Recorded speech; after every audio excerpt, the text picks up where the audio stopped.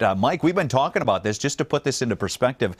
We averaged like 11 inches of snow for the entire month of January. We've already surpassed that in the first 4 days. Yeah, this storm has been so full of moisture that it's really kind of unusual for this time of year to be getting this type of storm. Part of our next weather promise is to not only tell you what's coming, but to put it into context.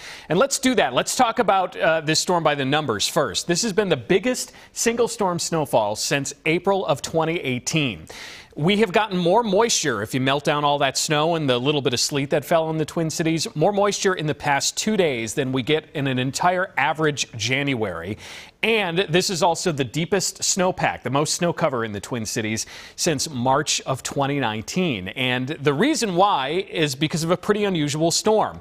Every day, twice a day, we measure how much moisture is in the atmosphere by sending a weather balloon up into space. And so we can actually quantify just how different this storm was. What happened was we had a direct feed of moisture coming out of the Gulf of Mexico and some Pacific moisture from big-time flooding rains across coastal California that sort of ganged up right here over the Twin Cities, giving us a record amount of moisture in the atmosphere yesterday morning, and that was all wrung out as snow. That is, again, at 12 inches and counting. And we're not totally done yet, Frank and Amelia. Well, you know, Mike, people will see those numbers and, of course, they're going to wonder what it means for the drought. Yeah, a lot of people have been asking that. I understand why, and here's the answer. Right now, if all that snow were to melt, it would be like pouring water onto a tabletop. It's just going to run off. The ground is frozen.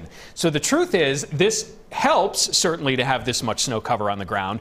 But if it doesn't melt in exactly the right way in the spring, meaning not so fast that we get flooding and not so slow that it evaporates or goes away, we won't know until we know how that plays out, what impact this will have on the drought. So we've just sort of got to wait and see. Sounds like it. All right. Thank you, Mike.